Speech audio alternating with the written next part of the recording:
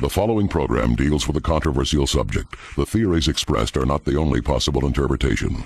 Viewers are invited to make a judgment based on all available information. This is your captain speaking. We are beginning our descent into madness.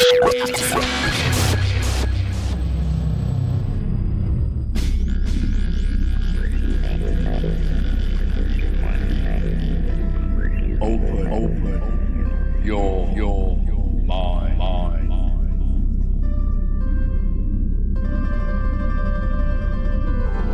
And we are back to another edition of West of the Rockies. I'm Frank. Thank you guys for sticking around. I know it's late, but boy, do we have another exciting show lined up for everyone tonight. I hope that the first week of 2016 is treating everybody very well.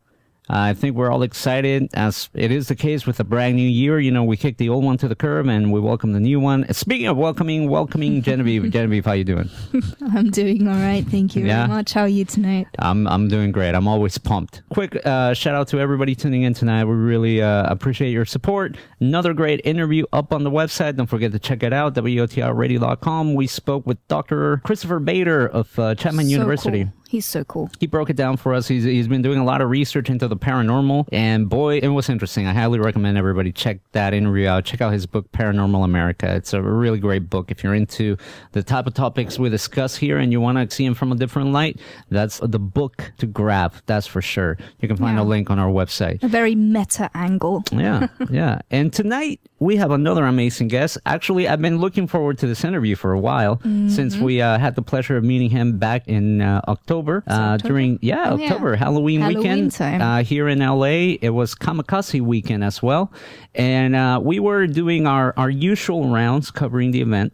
And we're always looking for fun, interesting booths. We sure found one. and we sure found one, because when we walked past this one, obviously I'm quite the fan of the female gender, if I may say so. I thought you were going to say something else. Female gender. I'm like, wow. That too. I'm a fan of that as well.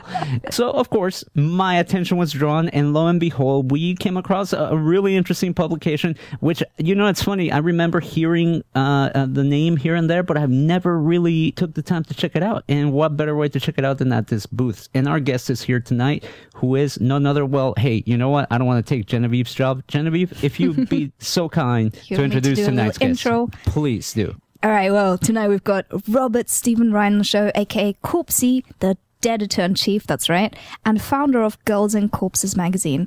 Corpsy's a writer, actor, producer, pretty much everything, with a particular interest in all things gore and horror, usually with a generous dose of dark humor thrown in. He's written for comic books, movies, magazines, all sorts of things, and even has a book of short stories titled My Brain Escapes Me, which features a very cool variety of nighttime stories ranging from comedy to horror. I haven't read it myself, but it sounds super fun. It is available on Amazon, I believe, so check it out. He's produced a couple of horror movies recently, namely Parasites and The Chair, and is currently working on Rob Zombie's upcoming 31 movie. Nice.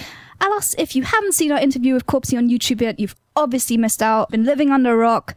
So with that, I have the pleasure of welcoming RS Corpsy Rhine onto West of the Rockies. Very impressive introduction. It almost took the whole hour. Are we done? And with that, we thank our guest. Thank you very much. We'll see you again next week. Thank you very much. I want you to be part of every interview I do. I want to have you be my lead-in. I was impressed. I'm like, who's she talking about? This is very impressed. We'll send her along. Well, that's why we have her here, because anything she says all of a sudden just sounds important. Well, I'm very impressed that you're starting out your year. And by the way, Happy New Year to everyone that is not still in a comatose state from the holidays. But starting with Girls and Corpses magazine has got to be a very gutsy way to lead off your year, and I think it portends very good things ahead that you're starting with Girls and Corpses. Oh, well, I know and so. No better way to start than definitely with something like Girls and Corpses. It's a very unique concept, marrying corpses, right, and really beautiful young ladies. How did you come up with the idea to make a magazine? Did you know that this audience was out there? Well, first of all, I just want to say that like you, Frank, I'm a fan of the female genitalia. That's what I'm trying to say. Wasn't that what you were trying to say? Pretty much. I think we all, look, we all like women. Men like looking at women, and women like looking at women. Right. And I think, in the world of advertising and marketing, you can put a beautiful girl next to anything to sell it. And in the case of Girls and Corpses, we have found that you could even put a rotting, festering corpse next to a girl and create a magazine. And I had to be out of my mind, which I am, to create this magazine. But it is a phenomenal story and successful story of how this all came about, and the fact that this magazine now is a worldwide newsstand horror comedy magazine, and it's worldwide. You can get it anywhere in the world on newsstands. We're also at girlsandcorpses.com. You can check it out. And we have celebrities at this point. It's gotten to the point where we have celebrities coming to us, and our current issue has Danny Trejo on the cover. There's a girl by the name of Dani Divine, who's a very well-known English fetish model, holding up his severed head on the cover of the magazine. And, I think people are shocked when they think what this magazine is. They think it's either some horrible fetish or it's got nudity in the magazine, but it doesn't. It's really like Maxim meets The Walking Dead meets Mad Magazine. Nice. It is comedy and horror, but we fulfill the promise, and we have absolutely gorgeous girls in various states of outfits, whether mostly bikinis and things like this. It's very sexy, but 15 years ago when we started the magazine online, which I'll tell you about that story, we decided to do go without nudity. And it's interesting that Playboy took all these years to decide, starting this year, not to have nudity in their magazine. Yeah. And the reason we made that decision was when we were starting the magazine, my feeling was to be different. Not having nudity made you different, because if you can't find enough sex on the web, you really need some computer lessons, because it's so saturated. So better to go the opposite way. And it's more clever because it shows that you can create something so entertaining without nudity and still have all the sexiness of it. But how this magazine came about is quite an interesting, long story. I don't know if your audience is still awake. Please let us know before we talk more about hot chicks. So please. Okay. Well, hot chicks are included in all of this. Sweet. So going back, when I was 10 years old, I had an accident, a massive skull fracture. It was so severe that my brain literally came out of my skull and was put back in, obviously, I think. And this was a horrible accident, and I had 64 stitches put in my head. But before that happened, my parents were told by the doctors that I was gone. No way. I actually had died. Oh, my goodness. I'm one of those people, and I know we're talking about paranormal stuff, so there's a lot of stuff we can talk about there, but that's why my book is called My Brain Escapes Me. That was my first book. How old were you? I'm sorry, when this happened? I was 10 years old. 10 years old, wow. 10 years old. And there's an x-ray of my skull as a kid when this happened. So I survived. I actually went blind in one eye for about a year, and I missed a whole grade of school. Oh, really? So missed a grade of school. So I always had this kind of weird fascination with death, and yet I have a kind of a comedic slant, and my father was a comedy writer, and I got a lot of humor, I think, from him, and then with his dark side. So I read a lot of fiction, and there's a lot of humor in my horror that I write, and it just comes out that way. It's not, I'm not trying to do it that way. But, so my first book came out. It was very successful. It was on the Barnes & Noble and Borders and did very well. And then I started doing comic books because I always loved comic books. And, I grew up I loved Mad Magazine. That was like the holy grail. Right. When I was in my teens, I even went to New York, and a lot of people don't know, Mad was on Madison Avenue. I went and met with the heads of that magazine. Oh, wow. Al Feldstein, who was an editor. And at that time, I wasn't able to get a job writing for them. It was the toughest job and the toughest satire writing job to get in the country. I bet. And so all the stuff that they turned down, I sent to Cracked magazine, and they loved it. I was the best writer to send them stuff in years, and wound up feeling like a traitor writing for Cracked magazine. But in the meantime, my comic books, the first one was Selected Readings from Satan's Powder Room, and it was a comic book about what Satan would like to read when he's sitting on the toilet. So it's these really dark, messed up stories, and there's this kind of devil girl sitting on his lap. That was very successful. We sold out at Comic-Con. It was a huge success. We then did I wrote another comic book, which was Chicken Soup for Satan. That was the second comic book. The third one was Satan Gone Wild. And then I wound up doing a a 280-page graphic novel called Satan's Three-Ring Circus of Hell. And that had 43 of the top horror artists in the world. And all this That's so cool. happened before Girls and Corpses magazine. Oh, wow. But when I was at Comic-Con, I knew a guy that had these corpses. And you know what plastinated corpses are? Yeah. Yeah. Body worlds. Yeah. So he had some plastinated corpses, and he would let me take them to San Diego to show them at the booth. Girls would walk up all day long and go, "Oh my God, that's amazing! Can I take my picture with the corpse?" And this happened for 2 years. I'm like, "What's up with Girls and Corpses?" And that's where the title came into my mind. And then I had this moment where I thought to myself, please God, don't let this be your career. And it actually kind of has. Yeah. So I run the magazine. It was online starting, I guess we started 2002. We did it online for 15 issues, fully free on the internet. And then we got distribution. And ever since then, we've been doing a quarterly comedy horror magazine of a very high quality, all color, more heavyweight paper than any of the horror magazines. And we're the only horror magazine that's ever done their own photo shoots. Oh, really? So our magazine's more expensive. Most horror magazines get a slide from the studio of whatever current horror and whatever, and then they just put credits and things on the top of it. We do the whole shoot, which is like a film shoot. There's a location and hair and makeup and wardrobe. We fly talent out from wherever they are. Dani Divine on our current issue came out from London. We flew out from London. So there's it's just a phenomenon. And because of the success of the magazine, it started branding this Girls and Corpses, which is now completely trademarked. Nice. And we started getting into movie making. Oh, wow. So I'll take a breath and let you ask questions before I get you into anything else. I can talk forever. Let me go back to this accident you had when you were 10 years old, because I noticed that after that, it seems like your writing was a bit darker in the themes. Was that a result of basically a near-death experience?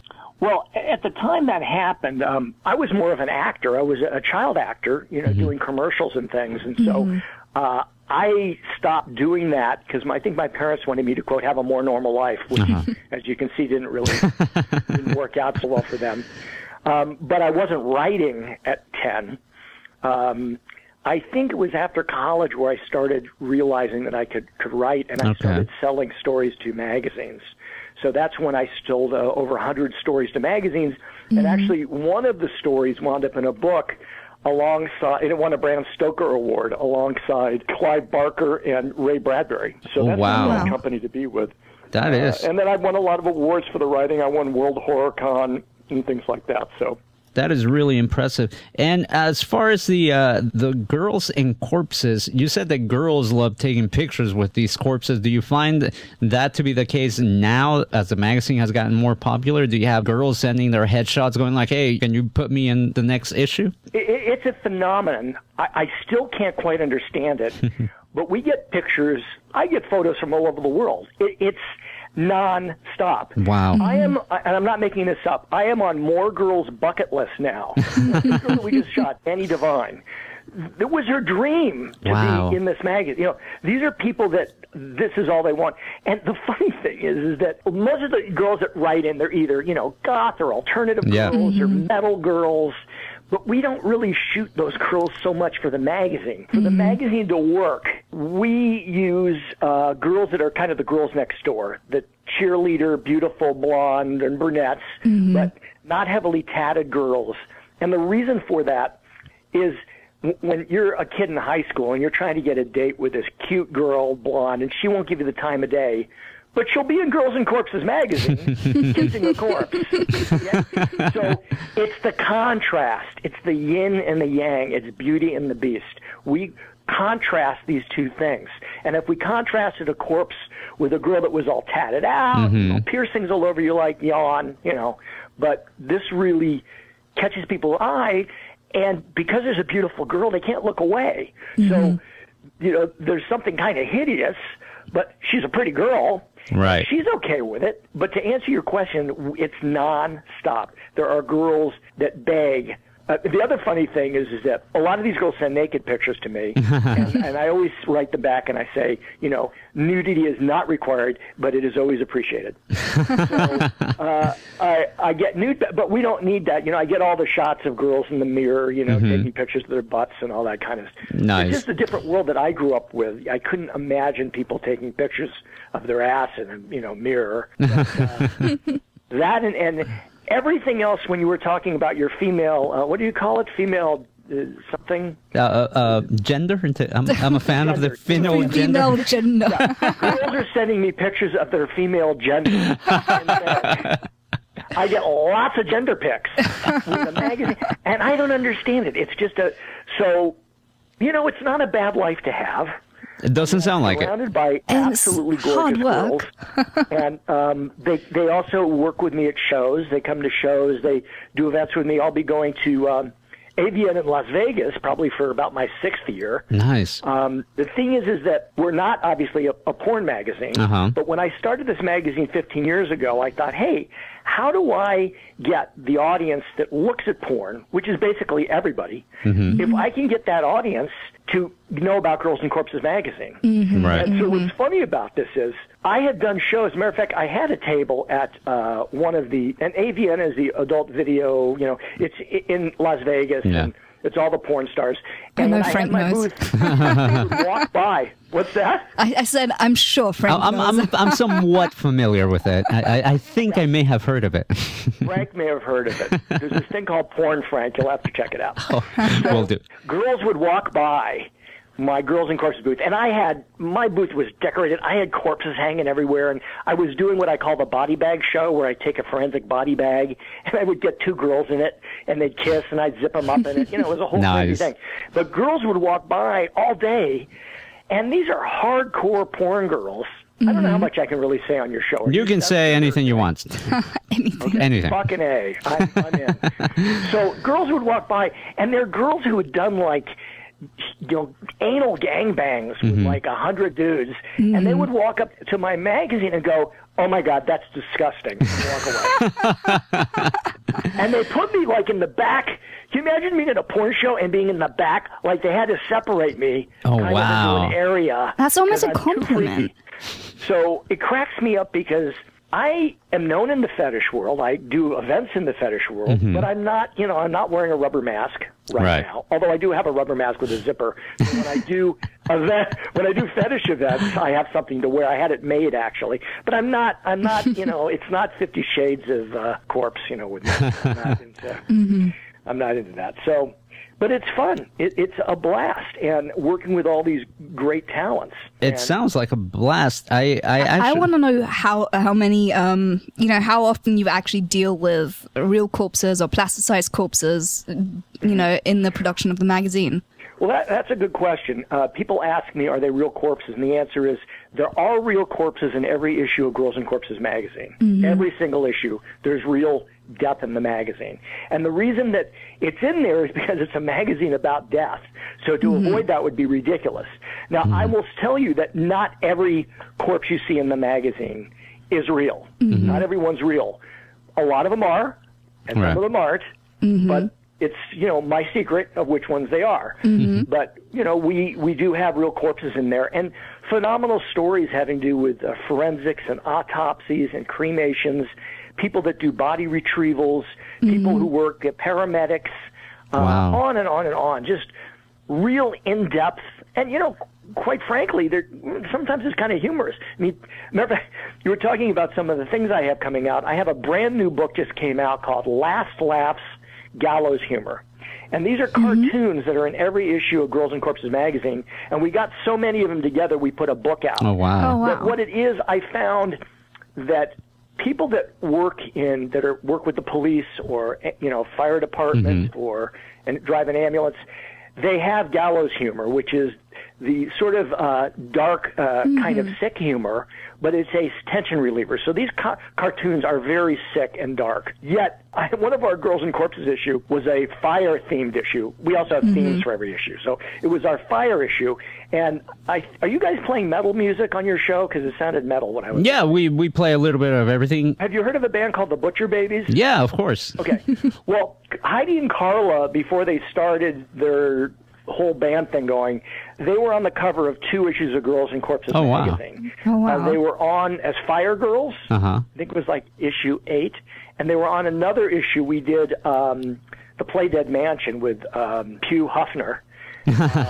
We had them on that cover as well. I got them on a show, on 2 shows that I was invited to be on in Germany. And it got so much traffic there in Germany, so many viewers, that Heidi and Carla decided to go on tour to Germany, and that was the spark of their show. Oh, wow. Things took off. So they're friends of mine. We even had, I remember we had a crazy private party up in the mountain. This is back when they were wearing nipple tape, which they don't do anymore. They're more sophisticated. But, we did a wild show. They performed for us at the party and things like that. Oh, that's very cool. And the whole point of the Fire Girl issue is that guys that work in the fire department love this issue. And it's Heidi and Carla holding a burnt corpse. So, wow. This is where half your audience is tuning out at this moment. If they're Googling the cover, I think they're sticking around. Well, if you go to girlsandcorpses.com, that's the main site, and you can go to back issues, and you can see all those issues. If you want to buy issues, all the issues are also there, and that's girlsandcorpsesstore.com. At the store, we have all the issues. We've sold out 12 issues that are gone completely. Wow. Some of them go for over $100 now, which wow. is a whole other story. But we have crazy things we sell there. Like I have a product called Pussy Magnets. Right. And they're a magnet with a, what do we call it, a female's gender on it. I believe. that is the term we're using. Female gender is an actual mold of a porn friend of mine, and you can put it on your refrigerator, and it's a pussy magnet. Oh, that's genius. We've got it up on our screen right now. Yeah, no, that we're looking at all this. Yeah, and we also have prison soap that's got a butthole on it. Honestly, some of these things are genius. The severed keychains, I recommend them as well. Yeah, there's a severed nipple and a severed ear. We have a glow-in-the-dark marijuana leaf, which is very popular. Oh, wow. And that goes with our marijuana issue. But each issue has a theme. Like the current issue with Danny Trejo is a whole biker issue. Right. So we have people that are amazing. Like there was a movie called Hell Ride, which was a Quentin Tarantino produced film. We have Larry Bishop, who wrote it and is the star of it. We did a whole piece on him. Nice. There's a movie coming out called Frankenstein Created Bikers that I'm in, which is about bikers. We have Robert Lusardo, who is a TV actor who's in a zillion things. We have Rusty Coons, who I'm seeing on Tuesday night, who's one of the stars of Sons of Anarchy. Yeah. And he is the Orange County chapter president of the Hells Angels. Yeah. And spent an 8-year stretch in prison. So, on and on. We've got this guy, Robert Gordon, who was in one of the first biker movies called The Loveless. But I could go, it's all motorcycle themed. So that is really rad. Now, you mentioned a movie that you're going to be in, and it's funny because I'm a big Twilight Zone fan, and I think about a year ago, we were at Disneyland in the Tower of Terror, and obviously I love everything, Twilight Zone-ish, and, we watched the intro video, and, here I come to find out that, and I must apologize for not remembering the original actor's name from the original. There you go. Thank you. And it turns out that you were the one that was chosen to redo this role, I guess you can say. Yeah. How was that? Because that was one of my all-time favorite shows. Were you a fan of The Twilight Zone? Well, I have quite a few interesting stories about The Twilight Zone. When I was a kid, I used to go to a place with my parents in Palm Springs called White Sun Ranch. And my father being a writer, and a successful writer, and Rod Serling was there, and there was another guy you wouldn't know, but he was a comedian named Louis Nye. This is a million years ago, and we would all hang out at this place, and I actually played football with Rod Serling. He played catch with me, and so I knew him, and my mother primarily was friends with Carol Serling, his wife. So that's my first contact with Rod Serling. Wow.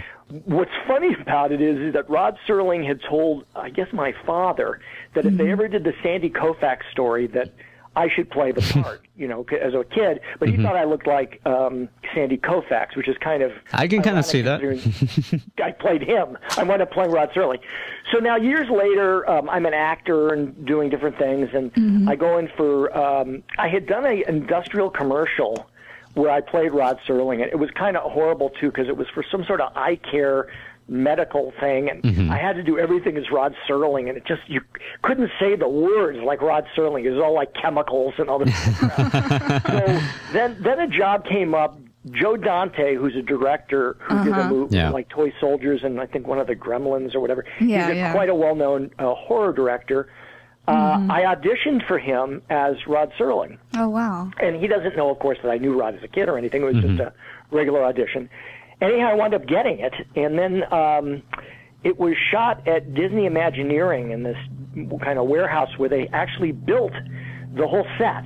Oh, wow. So what Joe Dante did is he kind of shot an episode that goes onto this ride, and I portrayed Rod in the piece. So my makeup was done by one of the makeup people who did the movie The Fly. Oh, wow. It looked even more like Rod Serling. Oh, and Carol Serling had approved me, by the way, to play Rod Serling, because she saw pictures, and I look enough like him, and I can kind of do a good impression of him. So pretty darn good. Pretty darn good, if I may say so myself. So when they opened the ride in Disney Orlando, Florida, and actually, if you go to my site, robertrhine.com, that's my own personal site.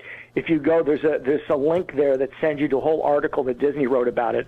Part of the deal that I made was for 10 years I wasn't allowed to say that it was me. Oh, really? The reason they shot me doing this is there were certain things they needed said that they didn't have from a TV show that they wanted to add.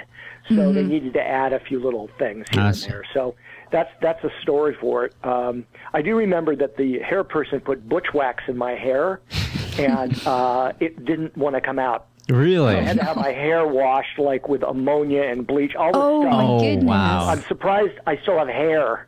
So it was kind of fun and crazy story. So yeah, that was the thing. So I assume you've been on the ride yourself.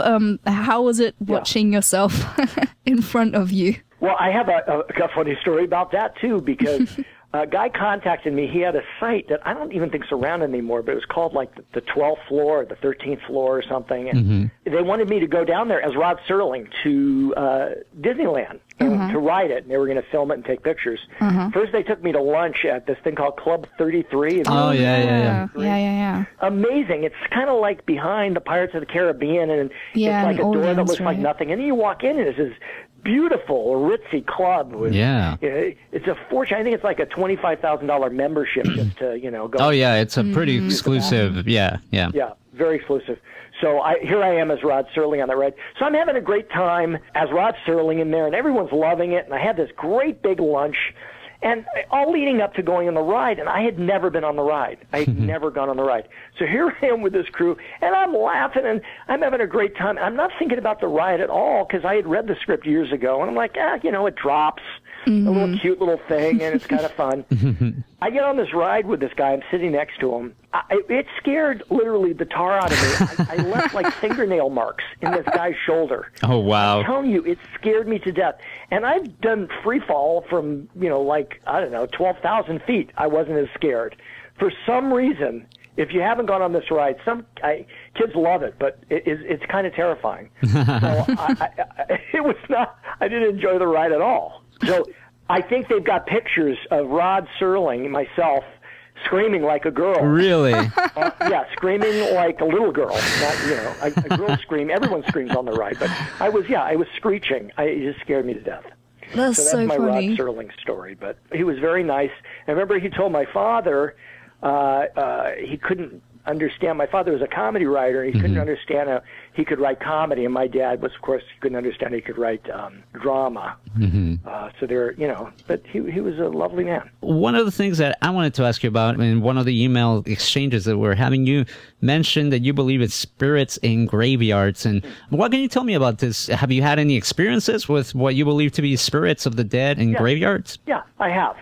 And I think that's what it takes for people to believe things. Until something happens to them, I think it's, you can't quite believe it.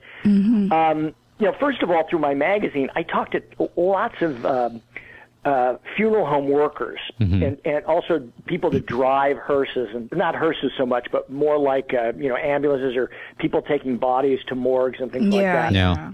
And I'll tell you, consistently, the people that work in that business tell me about ghost stories. Really? Things that happen. Things that are open or closed. There was a guy at one funeral home, and he'd been there, and I guess he was working in the morgue. And every night he would listen to music. So, at the end of the day, he turned off the music, and he locked off, and he turned off the lights, and he got in his car, and he left. And then as he was leaving, and he was the last one there, all of a sudden the lights went back on, and the music started playing. Oh, wow. And so there's things like that. But, okay, so people are still skeptical. So I'm going to tell you a story that happened to me. We did our first cover shoot when we went to print. When we were first online, then we went to print. And we were fortunate enough to get Sherry Moon Zombie, who is married to Rob Zombie, but was also the lead in The Devil's Rejects, House of a Thousand Corpses, and, other movies of his since then. But she was like the perfect person to get on this first cover. Very well known in that genre, and very well admired actress. So we shot at a cemetery called Hollywood Forever in Los Angeles, and actually Rob Zombie helped arrange so we could shoot there because they don't, without a huge fee. If you're in Hollywood, everything costs. Right. So he helped us get in there. So when we were shooting her, we had her up against a kind of a large stone cross that we were shooting, then we moved her in front of kind of a mausoleum so she could lay on top. So now she's laying on top of a mausoleum. We're already breaking every sort of spiritual rule. So we've got her laying on someone, basically their grave. Right. And she's wearing a pink coat, and she's got a pink umbrella, and she's got like pink thigh-high boots. And at the time, this is a big deal. People, if they shot in a graveyard, they'd have people in black colors and morbid and everything. We're all about color and all this kind of thing. So now we're shooting, and I thought, something's missing from the shot. And I thought, what it is? It's flowers. I need some flowers on the stone there, and we'd forgotten to bring them. So I looked around the cemetery, and I saw some flowers on a grave, and I thought, I'll just borrow them just for the shot. It's not a big deal. They're dead. What are they going to, right? So I grabbed the flowers, and the flowers were in a bucket. They're kind of in a bucket, pretty flowers. So I bring them up, we put them down, we get the shots. I get the photos back, and my photographer says, I got to tell you, there's something really weird in the photos. And I go, what? So he shows me the pictures, and all of them just show her on the stone with the flowers there, except one. And in that one photo, there is a kind of faded white-ish thing coming out of the flowers in the photo. Wow. And I went on my computer and looked at it at different kind of resolutions, and it looks like there's a little tiny ghosty spine with a head connected into the bucket.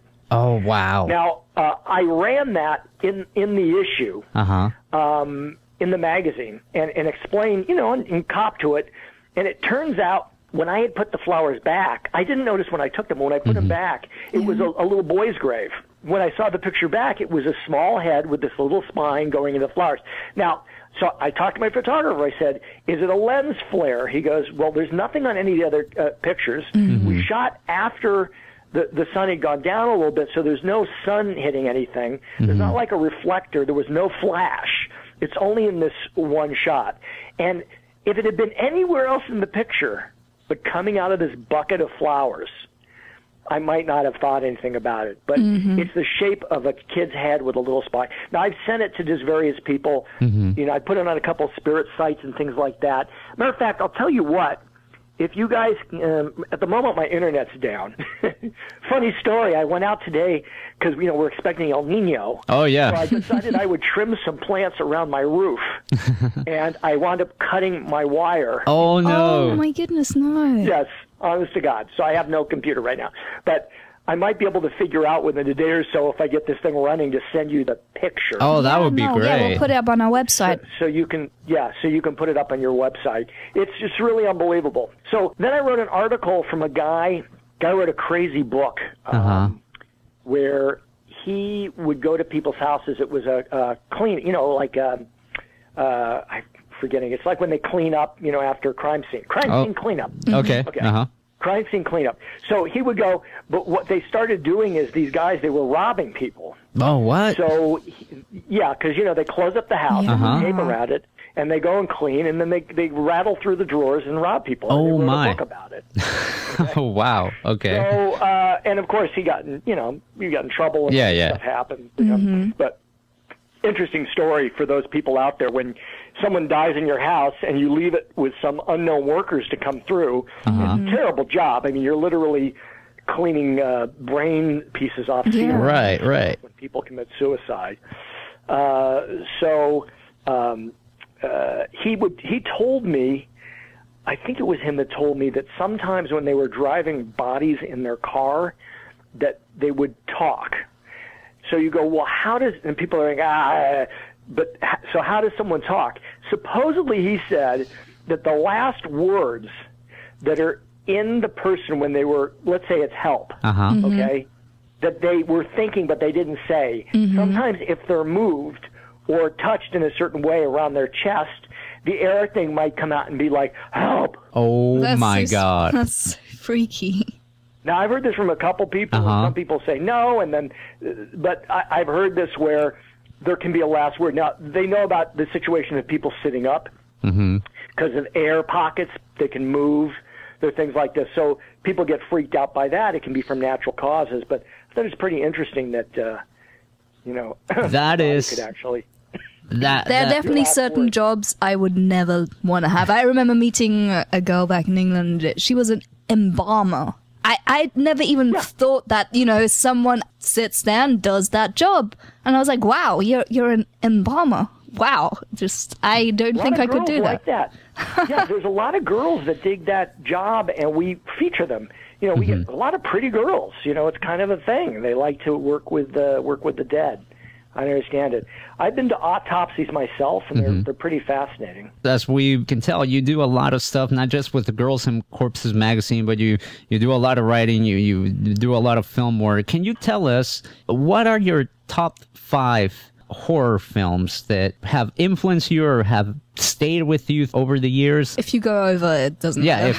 It can be more than 5. Well, my favorite horror movie of all time is Jaws. Nice. I think people are a little shocked that they go, Jaws isn't a horror movie, but it most definitely is a horror movie with a monster. Agree. Yeah. Oh, yeah. So that would probably be my top one.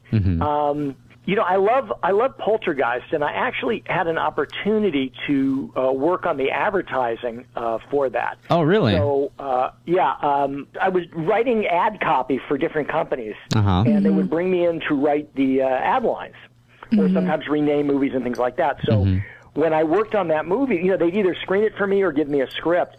I got the Poltergeist script a long time before it came out. I was living that time in Venice. I had a little apartment over there. And I was reading Poltergeist script, and I couldn't put it down, and I was just terrified. Because in your mind, somebody say even worse. And when I got to the swimming pool scene, where the bodies are floating around, I just couldn't believe they could get this movie made the way they... And I think they did a great job. Oh, it was amazing.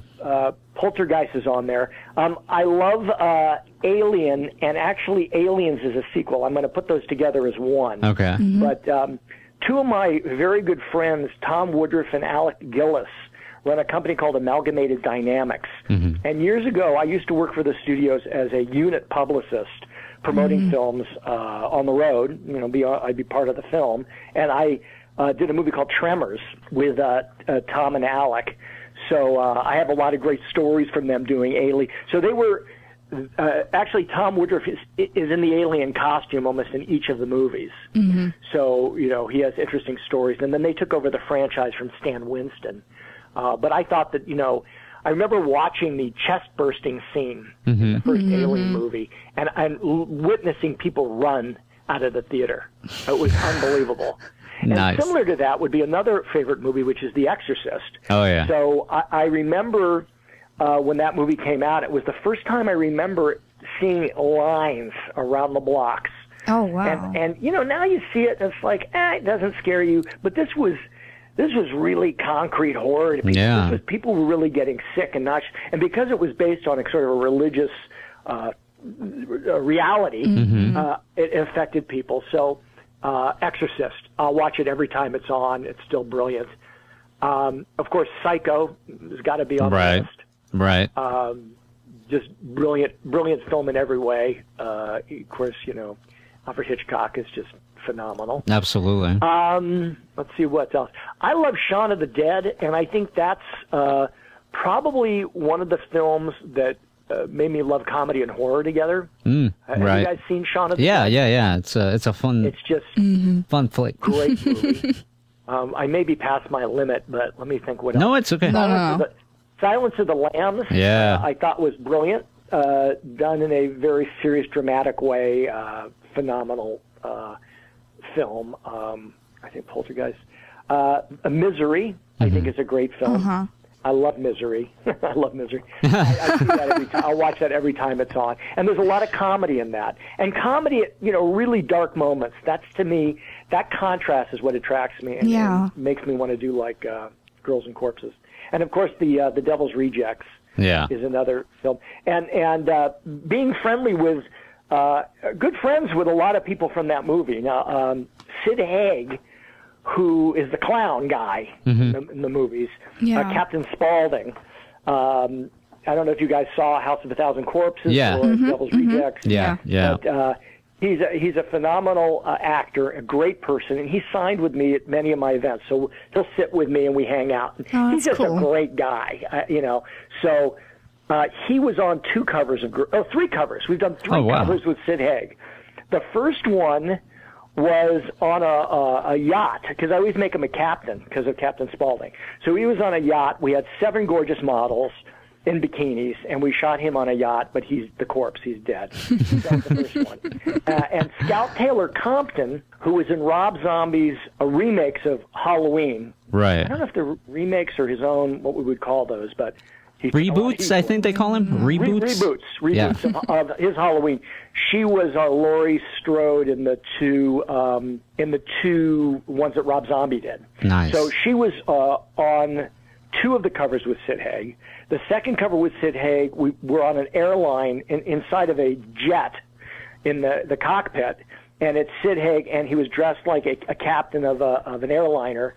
And Scout Taylor Compton was a kind of a 1970s stewardess. That was a third. And the next one we did with Sid Haig was recently we did the Gilligan's Cannibal Island.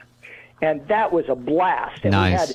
We had Billy Mosley from Devil's Rejects. He played, we call him Billigan. Then we had Sid Haig as the skipper. And, they're dressed identical to the show. Then we had Ginger Lynn, who was a huge porn star in the 80s, playing Ginger.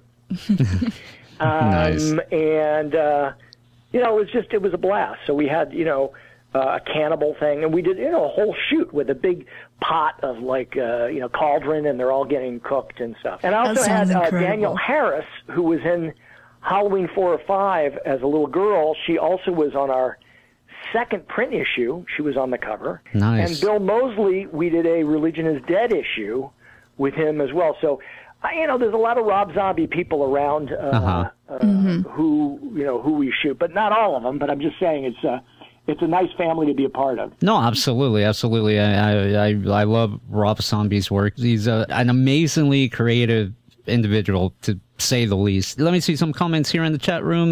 Tony Merlo said, let me see what do we got here. The broken ankle scene in Misery was the worst thing ever. Professor Madness is asking that you never said anything about the original Texas Chainsaw movie. No love for the original Texas, or it just wasn't quite up there with your list? I think it's a great choice. It really is. I think it doesn't have humor in it for me. It's humorless. And if you look at those movies, I mean, Poltergeist has humor. Yeah. What about Alien? Jaws has lots of humor. You know, there's a lot of humor in that. Shaun of the Dead, definitely. Shaun of the Dead. Misery. Matter of fact, the gentleman who just mentioned the hobbling thing.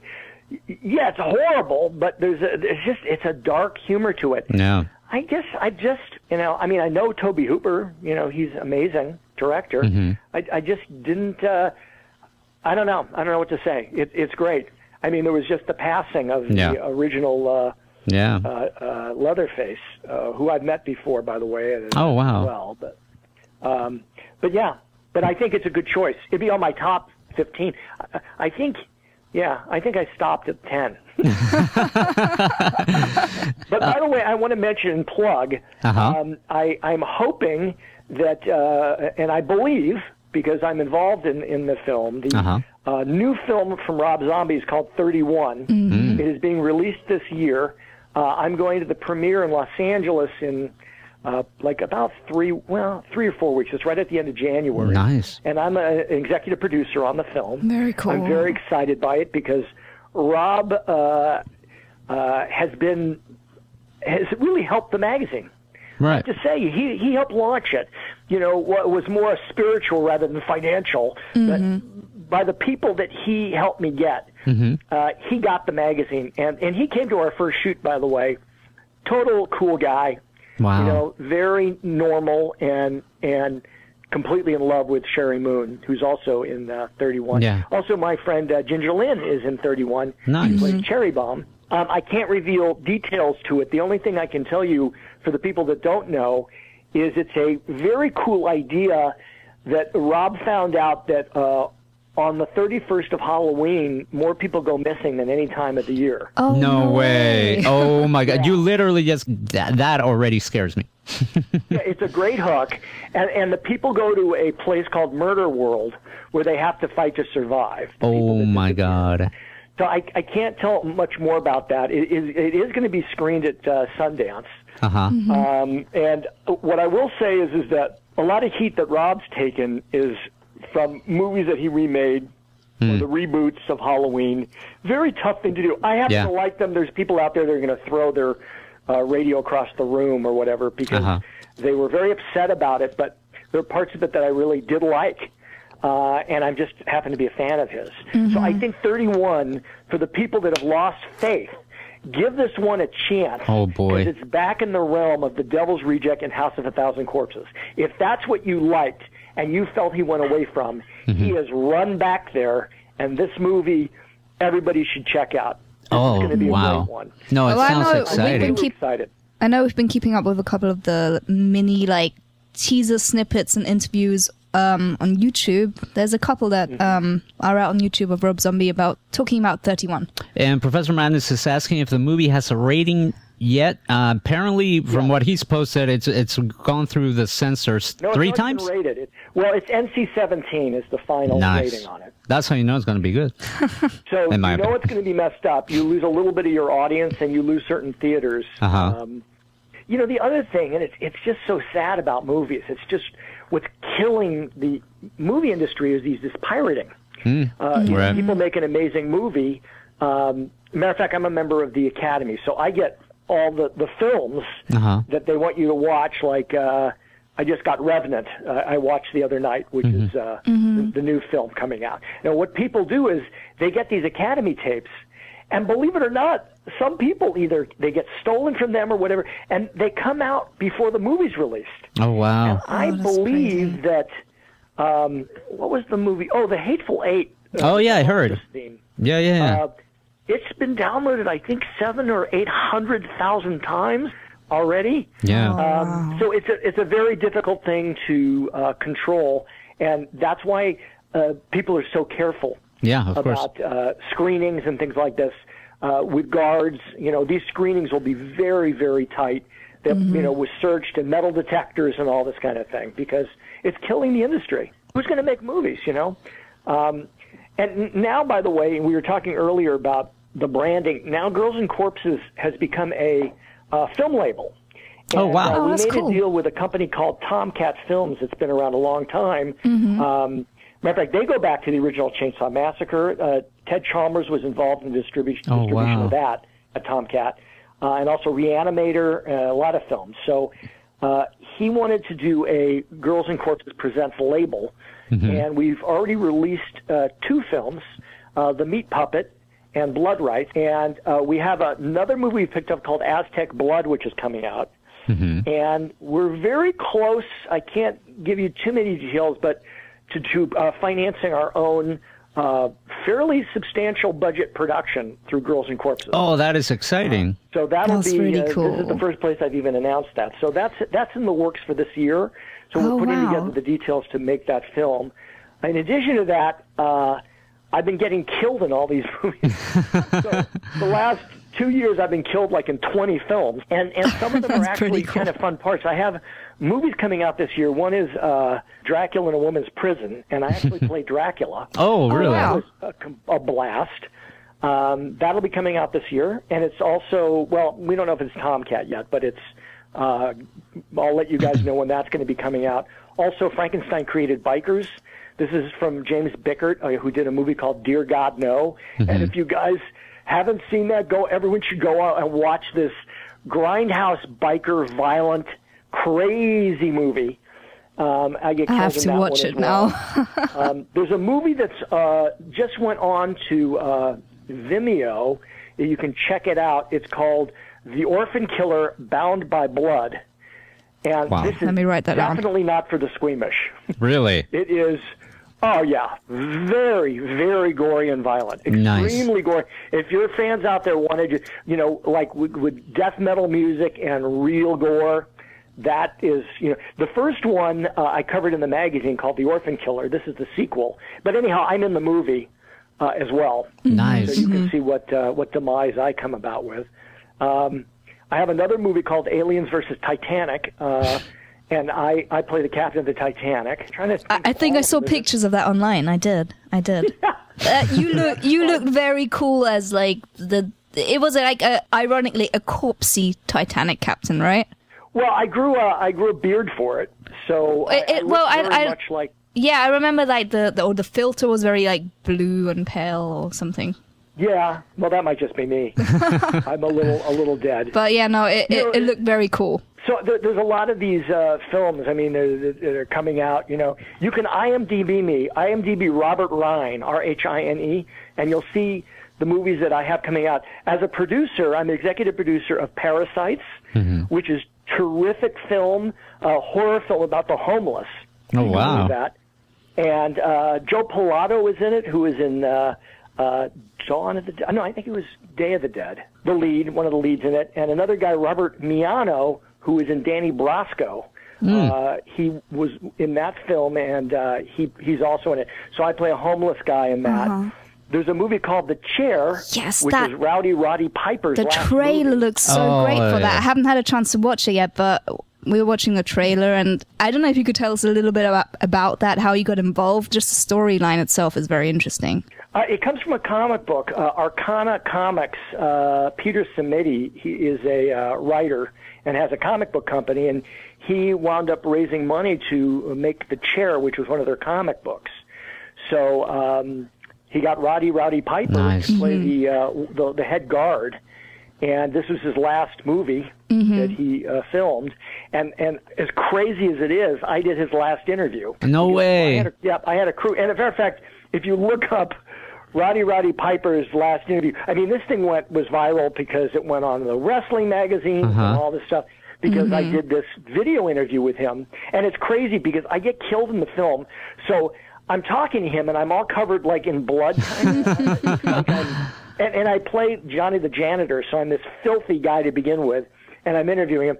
Totally sweet man, just great guy. Oh, wow, I bet. But when he did his scenes, he has a scene where he beats a guy on the floor, one of the inmates, and I'll tell you, since I was laying on the floor next to the guy, very close, Roddy doesn't pull his punches. Really? Yeah, he. Oh, wow. He was hitting him really hard, and when it was over, the guy got up and he was trying to be cool about it, but Roddy really put it to him. Oh, but, wow. This is how, that's why, as a wrestler, when people say wrestling is real or fake, their injuries are real. Yeah. They, so, but the movie is basically about a guy that's imprisoned and is on death row, and there's a crazed warden, and the conditions are just horrible, and it's really a fun film. It's the same director of The Chair and Parasites. So you guys should check that out. Yeah, no, we'll definitely do. We'll definitely check that out. Chad Farron is the director. Chad Farron. And I'm a executive producer on both of those films. And then there's a movie called You Found Me coming out. I'm in 2. I play a killer. You play a lot of great roles. You do. I'm a character actor. I started out as an actor when I was younger, and then I got, it's funny because when I did the whole acting thing with agents, and for people that have never done this, you go to these rooms and casting, and it's terrible. And most of these things are cast already. You just don't know it, but you're a backup or whatever. And there's so many people, and it's a really terrible process. So I, at some point, just said, you know what, I'm just going to do the writing or whatever. But now when I started the magazine, all of a sudden I started getting parts again. And it was just weird how that happened. And so I keep doing these films and getting to play these really fun character roles. So I'm having a blast doing that. I have another one I just did called Giantess, which is sort of like Attack of the 50-Foot Woman. So that's I don't know. It's just fun. It's really crazy because you sound like a really busy guy doing all these things. I don't know where you find the time in a day to do all these projects. But let me ask you about, real quick, have you received any pushback for doing a magazine like Girls and Corpses? I mean, I imagine you have a lot of fans and a lot of people who are intrigued and pick up the magazine. But have you encountered any criticism for putting out a magazine with that type of material? Well, first of all, I protected myself a little bit in the sense that I don't have nudity. Right. People who want to hate the magazine really wish it had nudity, because then they could really hate me. The other thing is that I love contrast and conflict. So to me, when we were running letters in the magazine, and people go, "Oh my God, this is the most amazing magazine! I love it. How do I get it? This is boring." Yeah. It's boring. No one is. But when the church writes you, like they did to me from the Crystal Cathedral, and say, "We hope you and your corpses rot in hell." Yeah, and that's in Orange County, right? Well, it was. What's funny about the story is that here they wrote me this, and hating on me, and it wound up that the same people that were running that were ripping everybody off. They all went bankrupt. They stole millions of dollars. Oh, wow. So I always say that there's nothing that we can do that will touch a fraction of what the church could do in a zillion years. I don't know if you guys saw this movie Spotlight. No, I don't think. No, we haven't. I have not. Spotlight. No. Yeah, Michael Keaton's in it. It's a big movie. It'll be up for awards this year. It's about the Boston Globe. When they broke the story, they thought it was like one pedophile price. It turns out, then they thought there were 14, and it turned out there were 90. Oh, wow. And then wow. it just completely exploded. So it's a huge problem, and I think it still is a problem.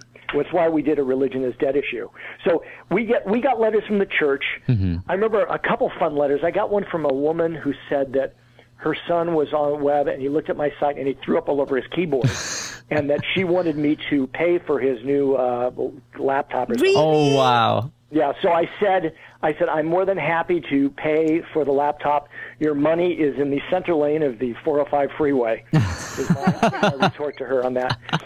Then I got one from a woman, and she really personalized it. She just really attacked me. She goes, you're a very sad person. You probably never get out. Go outside. Go for a hike. Have a meal. Travel. Have a relationship, So she started listing, and she goes, "You're probably very unattractive too." So I wrote her back and I said, "Well, let me see if I can explain this to you. I'm an avid hiker. Matter of fact, I was a hike leader for a company called A16. I've done more trails in this area than many people have actually followed me. I just did a hike, matter of fact, yesterday, where, and I was going to tell you guys because I thought you'd get a kick out of this. I go where there are cars, you know, Mulholland Falls, the famous Mulholland Falls, where they would have criminals and people would be killed and thrown over. Well, it turns out that way down in those canyons, there's cars. Oh, really? That are down there. And I've been hiking down with a friend of mine who's an amazing hiker, and we've been taking pictures, and I've been posting them and finding out what they are. So, but anyhow, so she talks about the hiking. I mean, I've hiked all over the place. I was leading a hike for kids from Covenant House that were, you know, off the street. These are kids that had never been anywhere other than just, you know, pavement. And they're all, you know, ex-drug addicts, and they've been abused. And I would take them up in the mountains for moonlight hikes, and I did that for 5 years. And then she said, you know, you go get a good meal. Well, I'm a gourmand. I've cooked, I've guest chefed in restaurants, and I've gone to over 100 Michelin-star restaurants all over the world. I'm an avid traveler. I've been all over the place. You know, I mean, I've driven, like, probably all over Europe, almost every country. Wow. I've driven. So, you know, I'm just saying, you know, it's just funny to me that because of this magazine, she just thought I was just such a pathetic person. Right. Yeah, you're one of the bubbliest persons I've met. Yeah, well, and then I said, but you're probably right. I am not very attractive. Everything was right. But I was just, she really didn't get it. This magazine has a lot of interesting things in it. It has the comedy, but it is a magazine about something people have never wanted to write about, and that's the subject of death. Yeah. Everybody will share this experience. We all have our births, and there's a lot of magazines about parenting and birth and childbirth and all this, but there's never been a magazine about death. And to do it in a serious manner, no one would read it. But in a comedic format, where there's other things you can look at, it allows people to learn about this experience that we're all going to share by interviewing people that work in that business. The funny thing is not that I'm, you know, interested in dying because I'm enjoying life, but it does. The more you look at it, instead of running away from it, you actually get a little more comfort. And if you think about it, it's like anything. Let's say you're going on a camping trip. Well, you could just go on a camping trip and not know what the hell you're doing. Or before you go, you could read up on how to put the tent up properly, what kind of foods to bring. You know. Yeah. And I'm just saying, this is something. You know, how do you prepare for it? Well, at least have it as part of your knowledge base. And I think people reading Girls and Corpses, I've gotten letters from people saying that they were always terrified of death, and who wouldn't be, but that the magazine has actually helped them through some of this. There's amazing things. I send this magazine, you know, as I said, all over the world, but I send it to our troops for free. Whenever we get a request from our service people in Afghanistan or Iraq, I always send a big box of magazines, and they all pass it around, and they send me pictures with their guns holding up my magazine. So, that's really cool. We do good things, and I think the magazine has a purpose that it is a subject, and there's amazing stuff in it. Yeah, we get some of the top people in the world. We just ran an article that was fascinating in this new issue about these people in Malaysia who, you know, every year they take their family out of their internment in their coffins, and they bring them home. They bring them home. They walk them around the town. They put them give them a bedroom, you know. And the thought is that, you know, what a freaky thing. But is that freakier, or the fact that people die and then we bury them, and, you know, unless you visit the grave, you know, most people want nothing to do with it. Right. But in their case, they're still their family, and although their soul is gone, they still want to be close. And, you know, this is a different culture, how they deal with it. So I think there's a lot to learn, and you know, hopefully your audience will check out girlsandcorpses.com, buy a couple copies, and help support death. I know our listeners are enjoying this. I'm enjoying it, and we're getting requests for a 3-hour show. Don't worry, we won't keep you up for that long. Man. But just crazy stories. One of the last couple of questions we got. Yeah. They want to know how much was cut out of the upcoming Rob Zombie movie that you're working on, the 31. How much was cut out to get an NC-17 rating? Was it a pretty raw film prior to that? Yeah. Well, look, I'm going to be real honest with you about this. Although I'm an executive producer on the film, my access to Rob Zombie at this point of production, the fact that he's also on tour, is very, very limited. He's a very private person, and he doesn't really let a lot of people into that process of his decision-making. Okay. So I can't even answer that. And probably the only person who might be able to answer it is Rob and maybe his editor, you know. But outside of that, he's just a private person, and you know, he doesn't want many outside voices, so I don't have an answer for that, unfortunately. Understandably so. Yeah. With this latest issue of Girls and Corpses, you got one of my all-time favorite actors, which is Danny Trejo. I mean, ever since I saw him in Heat, I was a fan of such an iconic movie. And, of course, he's been in so many great films ever since. How did you go about getting Danny on your issue? Did he approach you guys? Was it like a mutual thing? Was he a fan already? How did that come about? Well, he is a fan, and he is within our grouping of people that love and subscribe to the magazine. Like Eli Roth is a big fan of the magazine, and he's done events with us, and we adore. He's a terrific guy. Quentin Tarantino says it's his favorite magazine. You know, oh wow, that's so because cool. of guys like Sid Haig and Billy Mosley. And so he knows of the magazine. Then also, I've met Danny, a couple times. And matter of fact, he spoke to Covenant House that I mentioned earlier. You know, he's a drug counselor. He is today. Matter of fact, I'll see if I can send you the link when my computer's back up. But you might be able to see it if you go to my Facebook or something. But I did also an interview with him on camera as well, and talked about a lot of interesting stuff when we did the shoot. We actually shot at his house. It was great. And do you know who Dani Divine is? Since you're from England. Yeah, no, I've seen her a few times at like golf clubs around London. Golf clubs, very interesting. Yeah, very interesting. Fun look her fun up. golf She's an clubs. amazing model, and she was so excited to meet Danny. So, you know, I talked to his manager. They got in touch with him. He really wanted to do it, and that's it. Wow, you know, it was a that's subject so cool. that he was interested in, which is motorcycles. We have two of his motorcycles are in the magazine. One is the Machete bike, which has a lot of images from the Machete movies. Oh, nice. And then there's another motorcycle that he rode when he was on Sons of Anarchy, right? Which is an orange bike. We have a double. Not only do we have a photo shoot, you know, for one cover, we've got a double cover on all of our issues. We have a front cover and a back cover. And I think we have the back cover online right now, so anyone watching on Ustream can actually see the front cover. We're displaying that right now. The back one is the orange one, and the other one is the black and red one, with Danny's head. Yeah. And there's a 10-page spread inside that's really cool with Danny getting his head cut off by a machete. And, you know, it's all sorts of. I'll tell you a story. When we were shooting this, we shot at his home, where, by the way, he has a garage that says Machete's Garage on nice. Machete. And he's got beautiful cars and everything. We were having a heat wave in Los Angeles at the time, and it was like 103 and terribly humid that day.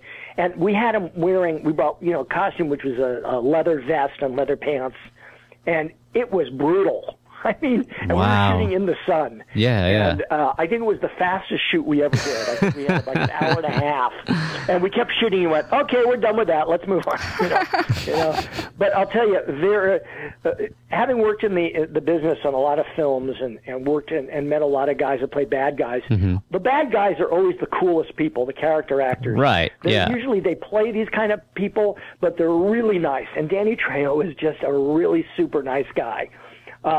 But then I worked on movies, and the nice guys turn out to be the assholes. There's an attitude or whatever is going on. So I always like character actors. And once again, Sid Haig is a rare bird. And you should, you know, as a matter of fact, I'd probably get him on your show at some point. Oh, that would be awesome. No, we would love to talk to him. He's incredible. He's such an amazing actor, and he's been on some really, really cool films. So, no, that would be great. Yeah, no, we would love to talk to him. And I was going to say that there's a little interview as well, like a video interview on YouTube or on the website with Danny Trejo and Dani Divine that you can check out. We got her on the interview, too. It's very, very cute. Yeah, very she's cute. Gorgeous. You know, she's just like, wow.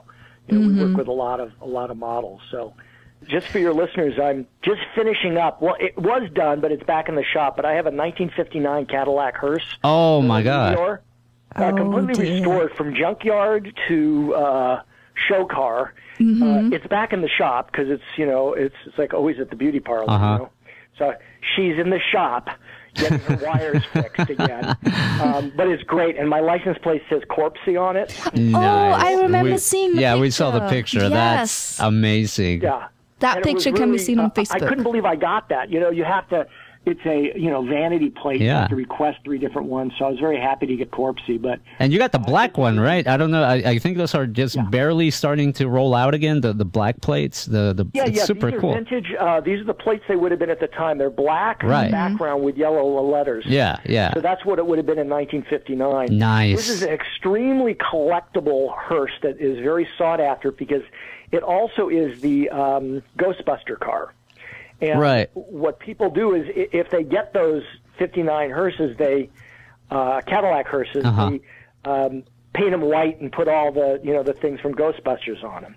So what I wanted to do is not make it a Ghostbusters car and make it back to what it was when it came off the line, just a pristine, beautiful car, giant fins, and I mean it's absolutely gorgeous. And I miss her. She's in the shop. Oh, I bet. No, that's a sweet ride. I'm intrigued. You said you have to apply with 3 different license plate suggestions. What were your other 2, if not Corpsy? Good question. I think it might have been like GC Mag, something like that. Nothing as good as Corpsy. I didn't remember what the other one was. I'm just glad you got Corpsy. I mean, that's brilliant. Yeah, it's great. And, we've been taking it. I'm not really a car guy. I mean, I've got someone that is into all of it and helps me with it. But there's a restaurant over here called Bob's Big Boy. Oh, yeah. And it's where everybody brings the car on a Friday night. So I've gone twice, and there's all these old timers, and they have their little chairs they set up, and they sit there and talk about cars. And they walk up to me and they ask me questions, about the engine. Is that a 9er CQ-TV? And I'm like, yep, that's what it is. That's exactly what it is. Yeah, that's exactly what it is. And whatever they say, I just agree. But she's a beauty. Maybe I'll drive. Now, where are you guys located at? Oh, we're here in L.A., just right outside of downtown L.A. Yeah, no, we're fairly. Okay. That's why we're familiar with a lot of the spots you mentioned. It's part of our little stomping grounds here. Yeah. Well, when we do, we'll bring the hearse over. Oh, that would be sweet. Wow. We'll have a party. I'll bring some girls, and then, of course, I'll have some corpses. And some corpses? Yeah, no, definitely. Yeah. Years ago, we did a thing where if people sent us a picture, we would send back their corpse. Oh, really? That's so cool. Oh, my goodness. It was kind of expensive, and, I don't think we got a lot of takers. But what is a great idea? Like, you send a picture, and then I have my team make you in what you look like. Corpsify it. Like when we had Shaman Zombie, Rob Zombie agreed to let us make a corpse of him, and he had to approve it. So if you look at the cover very carefully, that's our number 1 issue. There are even tattoos on his arms that have been shrunken down. Oh, wow. He's corpse. Yeah. We did for a while make corpses of people, but it wasn't a big thing. I don't understand. Can you imagine Christmas, you order your husband's corpse, and he opens it up under the tree. He'd probably get a message or something from that. I don't know. But it was one of our crazy ideas. Honestly, I mean, if you have the ability to do that, that sounds like an amazing thing. I can't imagine not wanting to order that for someone. I can think of so many people who I would buy that for. That would be, I wouldn't be angry if I found that under my tree. We might not be there. One last question before we let you go. Playboy has Playmates, Penthouse has Penthouse Pets, and then Hustler has Hustler Honeys. What does Girls and Corpses have? Corpsettes. Corpsettes. That's so cool. Nice. Huh. Girls that are in the magazine are corpsettes. Really? Very cool. That's what I knew what the question was. The thing is, I'm kind of like the mascot. There's 2 of me. There's Corpsy, and Corpsy goes to events and things, and there's Robert Rhine, and I run the magazine. But it's kind of hard for me to sit, at home in my, my black leather jacket and black hat with all my rings and stuff on.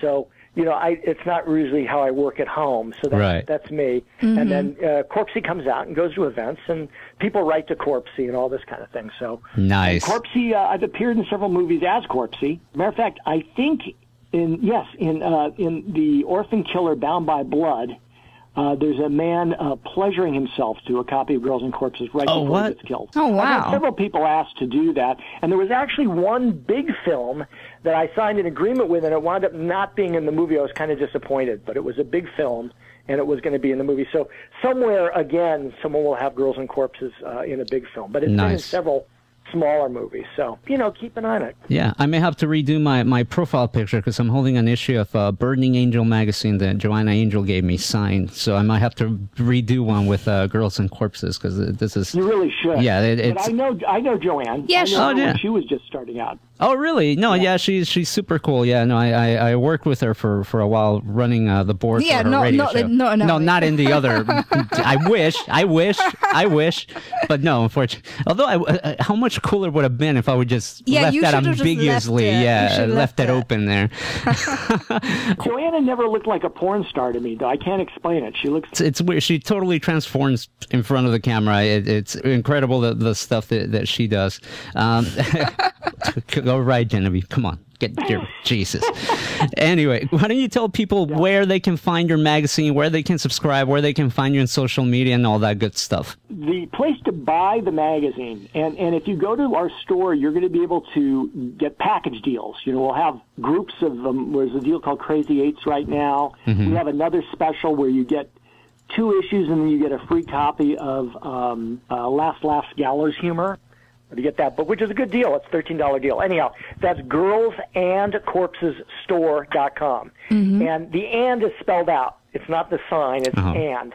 So girls, ANDCORPSESSTORE.com. That's where you can buy things.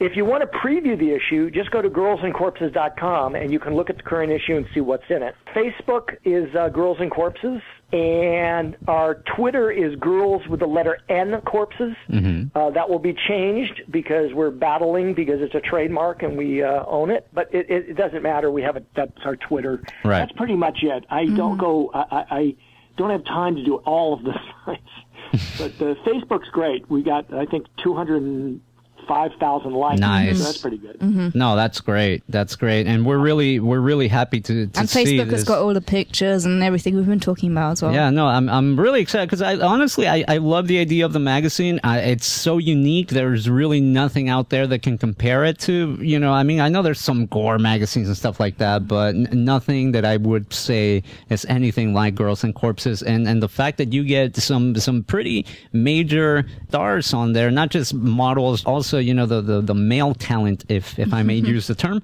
It's also pretty high caliber. So we're really happy and honored that you took the time to be with us tonight. And like I said, I know you're a busy man. Just talking to you tonight and hearing about all the stuff you got in the works and all the stuff you're just finishing, and I'm out of breath. You sleep. Where do you find time to sleep? What sleep? Right? I'm up till about 3 or 4 every morning. That's a great time to work. I don't know. I just keep going. To be honest with you, I wish I had more energy. There's so many more things I could do. I really appreciate the exposure and the promotion of the magazine on your show. And I believe heavily in that because of my background also doing publicity. So this is important, and to let people know about it so they can enjoy this crazy thing that's sweeping the world. Absolutely, absolutely. We need a laugh right now. We need something to definitely keep us enjoying it. And this will entertain you. Yeah. Put it on your coffee table and watch what happens. Right. What better way to kick off 2016 than with a fresh issue of Girls and Corpses? So definitely we encourage listeners to go check it out. R.S. Corpsy Rhine, thank you so much for being our guest tonight. What can I say? It's been a blast, and hopefully not the last time that we have you on. Anytime, guys. I love talking to you, so hopefully soon, and I'm going to get my hearse over. Awesome. Look. Yeah, we'll take that thing to Big Boy's Burgers and tell people that's exactly whatever they say. We'll agree with it. Thank you so much, Take it easy. Happy New Year. Happy New Year. Bye-bye. Bye-bye. Good night. That was none other than the editor-in-chief of Girls and Corpses magazine. So funny. It's so great. R.S. Corpsy Rhine, a man of many talents. What can I say? And obviously, we were excited to have him on tonight to talk in length about this magazine and some of the other stuff that he's involved in, because, you know, they're right up our alley. We're a big fan of all that kind of stuff, and I'm sure many of our listeners are as well. So definitely check it out. girlsandcorpses.com. That's the website. And let's not forget the cool little shop they have with all kinds of I know. Honestly, interesting gifts for your it's worth it. Just adult browsing, friends, I'll say that much. Browsing through just because it's funny. No, it's great. Even if you're not going to buy anything, just have a look at it because it's funny. Yeah, no, it really is. It really is. And if you miss any part of this interview, do not fret. It will be up on the website soon. Mm-hmm. That being said, we got a really good request by our good friend Tony Merlot. He wanted to listen to some Temple of the Dog. You sound like a magician, like trying to find the coin behind someone's ear. Was it here? Oh, I know it was in here somewhere. It's here. No, but honestly, this is one of my, talk about a super group. Temple of the Dog, I don't know how many people know this. This was like half of Pearl Jam and half of Soundgarden. Mm-hmm. Can you imagine that? It was like two Seattle rock juggernauts joining. This is like the Voltron of bands or something, right? No? Yeah, something like that. Like Pearl Garden or Sound Jam. That would be the options. But yeah, no, this was a great record. Actually, another cool band, which I believe it was like half of Mudhoney and half of Pearl Jam, was Green River. Mud Jam. No, but Green River, I remember finding the record at a Fry's. I don't know, maybe people outside of California, I don't know how common Fry's is, but it's an electronic store which also sells media, you know, like records and CDs and movies, DVDs, and all that good stuff. Years ago, I found... after hearing so much about Green River, this is pre-internet, people, so it's not like I could go on the internet and Spotify the Green River album. I finally found it and bought it, and now, as a huge fan of the Seattle rock scene, you can imagine I was ecstatic to have found that record. And this one ranks right up there with that. This is Temple of the Dog. This track is called Call Me a Dog. Requested. Thank you. What's up, Dog? Welcome. This is Dog. This was requested by our good buddy Tony Merlot. Enjoy this one. We're going to be back next week. Take care. Be safe. God bless. Don't do anything too crazy. We want to see you back. Enjoy the beginning of 2016. Set the pace to make it a good year for yourself. We're excited for what 2016 has in store for us. Lots of fun things. A lot of exciting stuff, and we're going to let everybody know about it all in due time. So you want to stick around, stay tuned. In the meantime, enjoy this jam. We'll see you next week. See you next week. Bye, guys. Bye. West of the Rockies with Frank the Engineer on the Independent FM, Los Angeles.